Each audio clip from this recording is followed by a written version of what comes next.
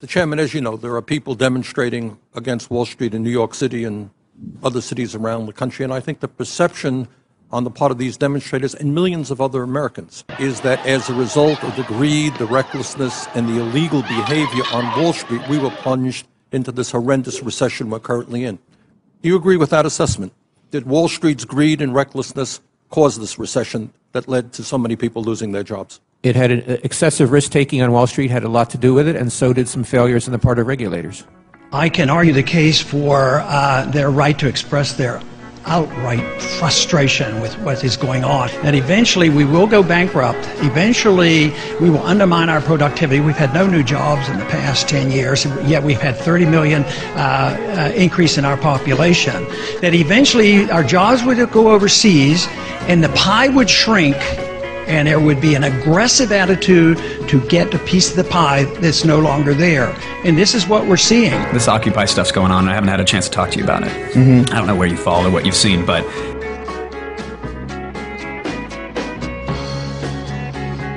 it's crazy that those guys haven't done any time yet. Well, there's no leader. That's the thing. You know, they're trying to find someone to put away where they can stop the movement. The scariest thing about Occupy Wall Street for them is that there's no one person with a megaphone. Right, that's the only reason they're lasting so long. Well, I mean, it could dude, be... It's getting bigger, too. It's bigger and bigger every day. This is the beginning of something huge. Right. What it looked like was like one of them fucking Glenn Beck rallies that just got real long, lasted a while. Everybody's pissed. Yeah, I get it. You're pissed. I'm pissed, too.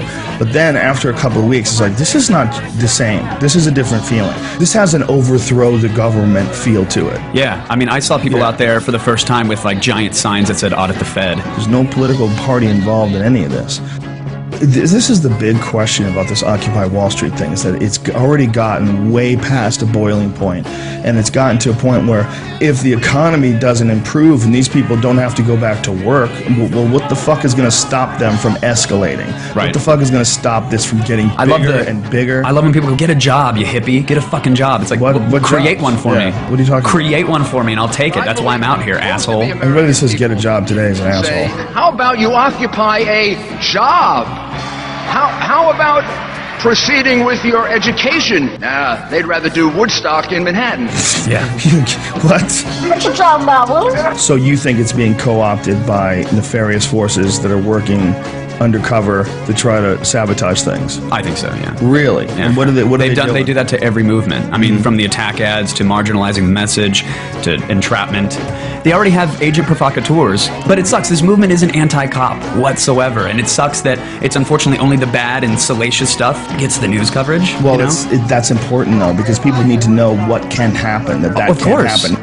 We need to know about this. This Citibank thing is fucking disgusting. This should be fraud. We should be able to sue them for fraud. Yeah, I hope they can. Misrepresenting our tax dollars and misrepresenting your position to protect us. Like the officer Tony Baloney that pepper sprayed those women that were in the net. I don't know if you saw that video. Yeah, I did. Like, that guy lost 10 vacation days.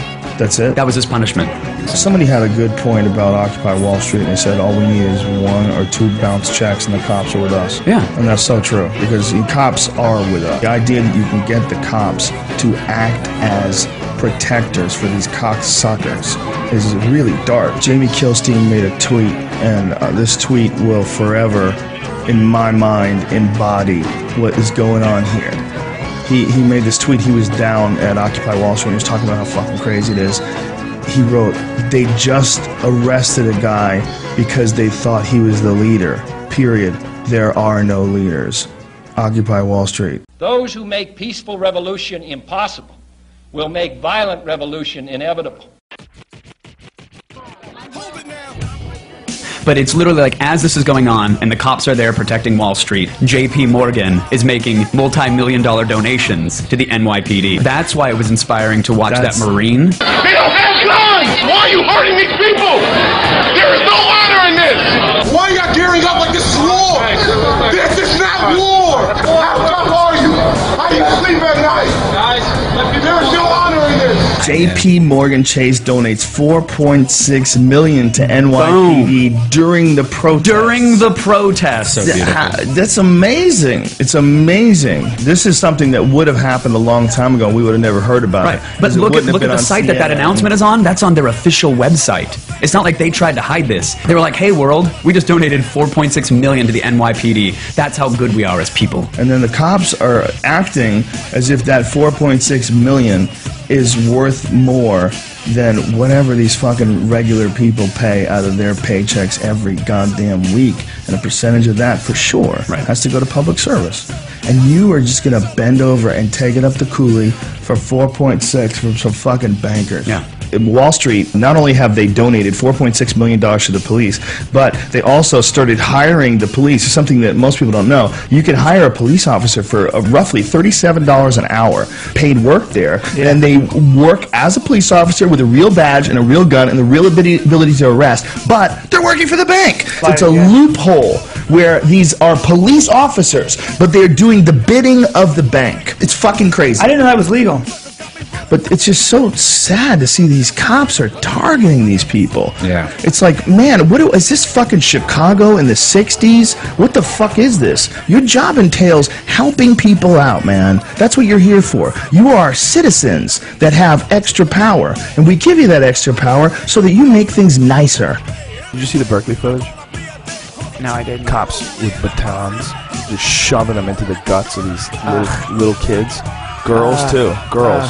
Shoving these batons into their sides, just jabbing them over and over them. The kids are screaming. The kids are in a crowd. Okay, so the kids are in the front of the crowd, and they can't even go anywhere. It's probably one of It's just one of the mini footage of the cops beating people. They're sticking. Look at him. I see him. Look at him doing that shit, man. They're poking him. This isn't as clear. Yeah, they're hitting him. Holy shit. I haven't seen this one. They're just beating them. Who the fuck are these people? This small group of men has to face this gigantic horde of unarmed people. A small group of men, you know, they immediately have to automatically go on the defensive. Yeah. You know, look at them. They have bulletproof vests on and fucking helmets and guns strapped to their side and batons. You know, and they also have to wear riot gear with face shields and shit. I mean, they're coming at you, letting you know that they're there to fight. So this is so surreal to me that this is happening right now. This is what a sign of the times this is, man. It's like watching an Alex Jones dream or something. This is like the shit he was talking about. What I always say about Alex Jones, he's right 70% of the time.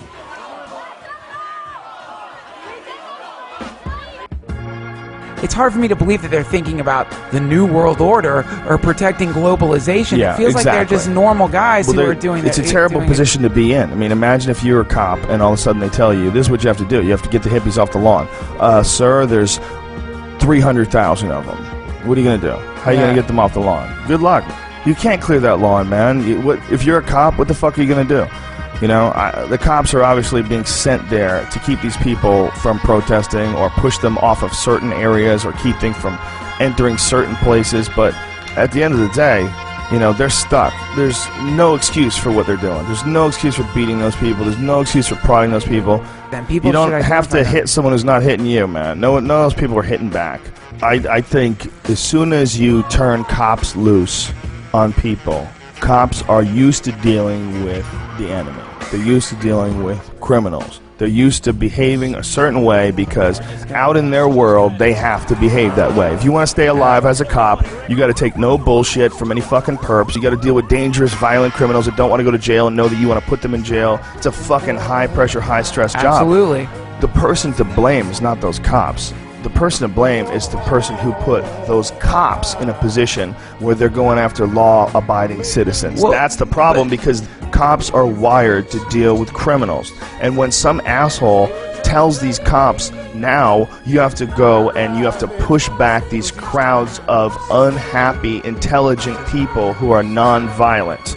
And these people have very valid points about the corruption that has eroded our system to an almost unfixable point. And they're fucking upset because they're in college, and where the fuck is their future? And you cunts have ruined the whole batch. There's nothing left for us. We're growing up, and we're coming out, and there's nothing left for us, you fuckheads. You've ruined the whole thing. And you're a cop, man, and you are the enemy. You represent the man. They treat you hostilely. You treat them hostilely. They don't listen to you. You treat them like criminals. That's how you're wired. You're wired to treat criminals like criminals. But it's also because there's a lot of douchebags in those groups. Here's the other part, though. the Occupy movement, all right, there's a lot of shenanigans going on. A lot of it is just nuts. It's not all a bunch of people with valid points that are out there trying to resolve the issues that we currently have. A lot of it is just crazy assholes, you know? I mean, it's not all activists at these fucking things. These things are magnets for chaos, you know? Well, no, and also those groups are, by the way, I mean, the whole fucking problem with the current formation of this protest movement or this revolution, it's the problem, and it's what's awesome about it, is that it's modular, and it seems to be, you know, broken up in all these groups that have come together into this one thing, but there is no easier group to infiltrate. There's a lot going on. I mean, it's a community of people that have taken to occupying giant chunks. Oh, dude, they showed Occupy Everywhere was a poster that someone put up online on the message board. I looked at it, and it showed all the different places where people are protesting. Like, what the fuck, man? That's when it really hit. Whenever has it been like this before? Right, that's right. Never. It's never been like this before. Right. This is incredible. Yeah. This is a strange, strange time, and it snuck up on us. And it really makes you take into consideration, like, where's the end point? It's never going to get any better. Don't look for it. Be happy with what you got. Because the owners of this country don't want that. They spend billions of dollars every year lobbying to get what they want. Well, we know what they want. They want more for themselves and less for everybody else. But I'll tell you what they don't want. They don't want a population of citizens capable of critical thinking. They don't want well-informed, well-educated people capable of critical thinking. They're not interested in that. That doesn't help them. Well, the real question is, what is this going to accomplish? That's the real question. That's why it's so exciting to me, because this is a period of uncertainty. You know, it's really obvious that people are pissed off. It's really obvious that the cat is out of the bag. Everyone knows this is a corrupt system. It's horribly, horribly corrupt and no one's doing anything to stop any of this fucking hoarding that's going on. The fact that Obama, when he gave the bailouts, was trying to limit the rewards to $500,000. You remember that? Yep. As if, well, they need more than everyone else. Right. We'll limit them to $500,000. Like, what? No, it should be they get nothing. None of them get anything. If your fucking company needs to get bailed out, you don't get to get rewards. You don't get huge, giant fucking corporate payouts because it's in your contract. No, your contract doesn't exist. There's no fucking business anymore. It's all done. You cunts, you stole all the fucking money. You don't get a big bonus for that, you fuckhead. Man, these people have been getting away with so much for so long. It's like telling them that everything has to be fair now. They're like, fuck you. Like, I didn't get into this to be fair. I got into this because I met my friend Tim at school, and then you all get together in the 80s, Gordon Gekko style, and start fucking raping the financial system. They're there to make ass fuck tons of money through every possible loophole. Do you think this is part of the global awakening that everyone has been predicting forever, this kind of transitional shift in consciousness? Yes, I think so. I think, the financial system is insanely complicated. I've tried many, many times to sit down and truly wrap my head around stocks and bonds and dividends and shorting, and it's fucking insanely complicated. There's so many players and so many pieces and so many things, and just the idea behind confidence raising and lowering the value of something, and stocks climbing and falling, the whole thing being alive and mobile and constantly fluctuating. It's like, what the fuck is this? What the fuck do you got going on here? We're running the money of our system on this crazy, unpredictable, sporadic, fucking pulsating, changing thing. Numbers ups and downs and sell, buy. I'm like, wow, that's kind of nutty. That shouldn't be that way. That the society should be much more stable. I understand that people have gotten insanely wealthy through this situation, and they don't want to change it because they get good at it and they know how to continue to be insanely wealthy through this situation. But that ain't right, man. It's supposed to be based on something. It's supposed to be one piece of gold equals one donkey. There's a need for credit. I understand there's a need for a lot of things, but it's got to be a way more simple system than the system we have now, because there's too much room to fuck with it. It doesn't have to be the system we operate under. The system we operate under should be simple and stringent, and should be really easy to follow. And that's way easier said than done, but that's what we really need to do. No mix of words or music or memories can touch that sense of knowing that you were there and alive, in that corner of time in the world, whatever it meant. There was madness in any direction, at any hour. You could strike sparks anywhere.